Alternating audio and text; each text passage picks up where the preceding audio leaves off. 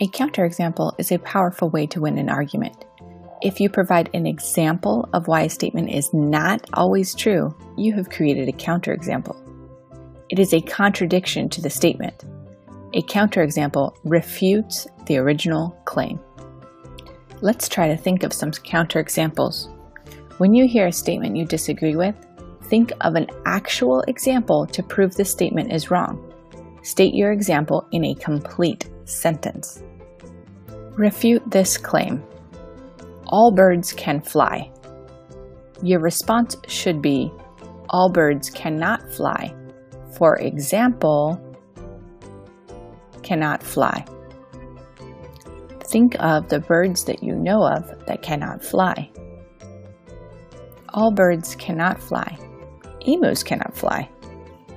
Penguins cannot fly. Contradict this statement in a complete sentence. All green foods are vegetables. Brainstorm foods that are green. Limes are green. They are not vegetables. Not all green foods are vegetables. Apples are green. They are not vegetables.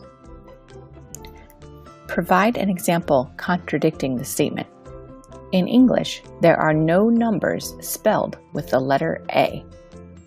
Brainstorm how to spell numbers. 1,000 is a number. In English, the number 1,000 is spelled with an A. Refute this claim. Prove that this statement is false.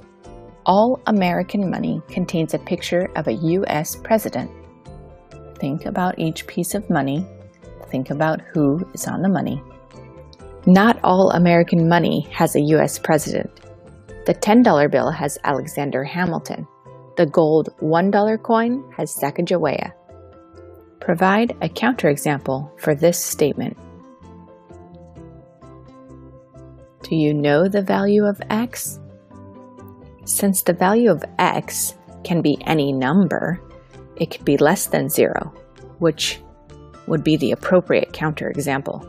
The opposite of a number is not always negative. The opposite of a negative number results in a positive. Try to refute this claim. All numbers have a different opposite number. Do all numbers have a unique opposite? All numbers do not have a unique opposite number. 0 is a number. It is its own opposite. Try to make a counterexample for this. Adding two numbers results in a larger sum.